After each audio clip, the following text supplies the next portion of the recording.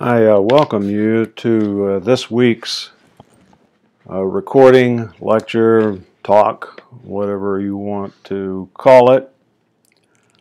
If some have been having difficulty accessing parts of the textbook, including the glossary and the appendixes, so I'm going to show you quickly how to do that. First of all, you navigate to your Blackboard page. Go over here to philosophy. I'm just going to use section 100. Go to course content, and here is the textbook. That brings up your Cengage connector, connecting you to the textbook. Right here is the entire textbook. Well, not quite the entire textbook. It's the individual chapters and the activities that are connected to the chapter. But over here on the right side of your screen are the new notations for getting to different parts of the whole textbook. So here is the glossary part. Here's the full book. If you'll go to the glossary section here, it pulls up the glossary section. So I just wanted to show you that because that's changed in the last week or so. It's now a little bit more intuitive about how to get there, although it did change and some people were having some trouble. Remember that I wanted you to look at the appendixes and to pay attention to the glossary terms. As we'll see in a minute, the glossary terms are also highlighted in the chapters. So for today, by today I ask you to read What is Ethics. So we're going to go over here on this side and we're going to click on What is Ethics? And that brings you into some true and false quizzes, questions, thinking subjects over here. Unless I tell you to, you don't have to do that, although you can go in here and self-score to give you some idea about how you're doing. So for our purposes today, we're simply going to go over the chapter. So we click on What is Ethics, and that brings up the first chapter.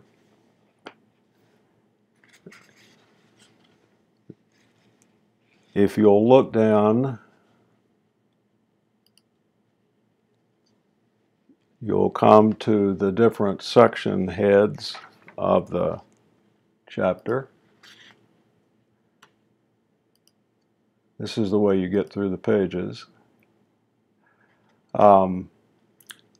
Whenever you see these highlighted terms here, you can click in those and get the definitions. So anytime you see these colored links, you can assume, unless I tell you otherwise, that that is something that you should know. Going on down, we find applied ethics. That's certainly something you should know. Descriptive morality, we're going to talk about that in the lab sessions. I'll go over this in more detail then. I disagree with Poyman a bit here in descriptive ethics. Some of descriptive ethics are, I don't think, philosophy. They're more like sociology, and philosophy doesn't concern itself with sociological questions. as sociology ought not to consider ethical questions. That's not the purview of sociology, and describing the way people act is not the purview of philosophy. So let's go into the other normative subjects here that sometimes get confused with philosophy. The first is religion, and religion has a special relationship to philosophy, I would say, because oftentimes the concepts that philosophy analyzes are holdovers from religion. For instance, the rules of how one conducts oneself in Judaism is normally controlled by the Ten Commandments. Again, we'll talk about that in the labs. But the Ten Commandments are not really commands so much in Judaism as they are rules for an orderly life, or a life that has meaning, or a life that is lived at peace. Much of philosophy kind of takes this idea over, I think, and it's not necessarily Western religions. Buddhism has the Eightfold Path, which is similar in many regards to the Ten Commandments. So it's kind of cross-cultural, I would say. The next thing that often gets confused with philosophy is law. And law describes the legal constraints, not necessarily the moral constraints. There's one of the best examples of this is St. Thomas Aquinas' idea that the immoral law is a fake law. It need not be obeyed. Dr. King, in his letter from Birmingham jail, or written to the clergymen in Alabama, clergymen everywhere, really, I guess, suggests that treating people inhumanely, a law that upholds that, is not a law, and we are not bound by the law. So as you read that, keep that distinction in mind, that moral theory is above the law. The law sometimes codifies, puts into imperative form an analytic statement from philosophy, but it is simply instructional. It's the law specifies what is going to happen to you if you don't do that in that particular culture. So laws are cultural. The next thing is also cultural. If you look at etiquette, and I think I've told you this before, when I was a mere lad attending elementary school, the principal stood at the door of the school each morning, and if you crossed the threshold with your ball cap on, he would slap the ball cap off the back of your head, tell you to pick it up, and you didn't wear a cap in his school. That was a law. He thought it was moral. But the fact that I wore a ball cap or did not wear a ball cap did not make me a good human being from the standpoint of philosophy. So let's go to the traits of moral principles, and this is far more important, and we're going to keep returning to this over and over again.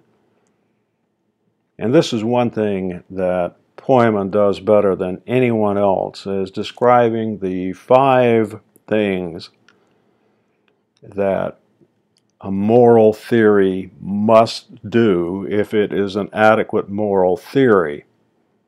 This makes morality, makes philosophy an entirely different process than religion or etiquette or sociology or mere descriptive techniques. So this is extremely important. Please pay a lot of attention to this little section here, 1.3. What is it that makes an adequate moral theory? Or he says the traits of moral principles. Now, domains of ethical assessment, don't get all carried away with the terminology here. As a matter of fact, I've told you so many times that part of learning philosophy is learning the lingo, I guess you might say, and this is just part of the lingo of philosophy. These are the types of ethical theories that one is going to discover in the history of philosophy. Action, consequences. Consequences here is consequentialism or utilitarianism. John Stuart Mill. Character, traits, and motives have to do with deontology and Immanuel Kant.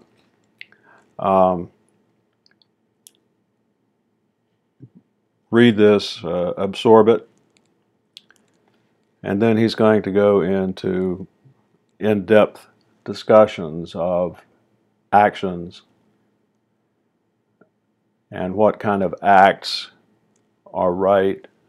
An obligatory act is one that requires you to do it. There's very little difference between an obligatory act and a law, except the obligatory act is universalizable, as we discovered in the section on the traits of moral principles, and laws are more local. An optional act is one that you don't have to do. It's not your duty to do it. And then we get down to supererogatory acts. This is a supererogatory act is like falling on a hand grenade when it gets thrown into the foxhole where you and several other people are located to save the lives of many. Supererogatory acts are acts of heroes and heroines. Nobody in their right mind would require that. It is self-giving. Those typically are the highest level acts. So think of that as you go through this. Consequentialism, again, is how John Stuart Mill, the greatest good for the greatest number, is the utilitarian principle. Of course, we're going to learn that later. Character traits, you're going to find the Greeks speak quite a bit about this, to some degree Immanuel Kant, but this is really the philosophy of Plato and Aristotle, the moral theory of Plato and Aristotle. And then motives, kind of a deontological Immanuel Kant application here. And then the concluding part of the chapter, the conclusions, and you may decide that you would like to test yourself on how much of this you know and how your thinking is going. You can do that. If you want to go through some of the exercises, that's up to you. I don't require that. But you should have this read very soon, if not now. It should be finished today. Continue to go over what we have on this side of the paper here, the glossary terms. And when we get to the lab sessions on tomorrow afternoon and Thursday morning, we'll go into a little bit more of a discussion of some of the salient points that are made here in this part of the chapter, and I'll just kind of add my 2 cents worth to what Poyman says in the chapter. So that's what we'll be going over tomorrow and Thursday. I think it's going to be tomorrow afternoon and Thursday morning at 11. As usual, I will send out the invitation not respecting the group that you're in. So if you're in section 100 and the time is better for you, you can attend the section 101's lab, or vice versa. So I'll send out both invitations to both labs, and you can attend the one that's most convenient for you. And like we've been doing recently, I'm going to be trying to record at least one of those sessions so that I can make that available on the YouTube channel. And that's where you should always go. That's where I'm placing the all of the videos now, because we've been having email trouble. Some people have not been getting the email links, so you should just perennially check my YouTube page to see what I've uploaded recently. Do that at least once a week. And as I've said, I'm going to start trying to record at least one of those help sessions.